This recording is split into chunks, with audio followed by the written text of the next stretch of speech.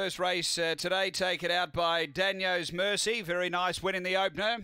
As they move in, light on, set to go. Race 2, we're ready. Set here at Murray-Bridge. They're set at racing. And Arctic Bear left well. There's some pace, Salinga Tiana, and also Claretown Molly, but Arctic Bear's going to burrow up and hold them. And just shifted up the track there, but it's clear by a couple. It ran wide. They're coming through Claretown Molly, Frodo Baggins, then Aston Orazio, Alinga Tiana. It's Frodo Baggins taking the lead from Aston Orazio, and Frodo Baggins has beaten second Aston Orazio. Third might be Arctic Bear, but Claretown Molly's right there with it. And then Alinga Tiana. Time here is around 22:50.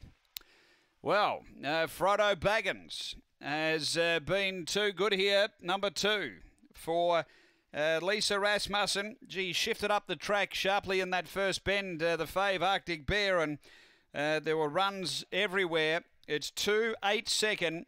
Third pretty close. Did the fave strike it for a trifecta spot? We'll stand by.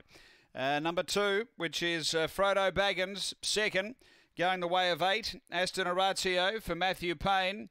And third, we stand by. The time is 22:49. 22:49 after Murray-Bridge Greyhounds race number 2.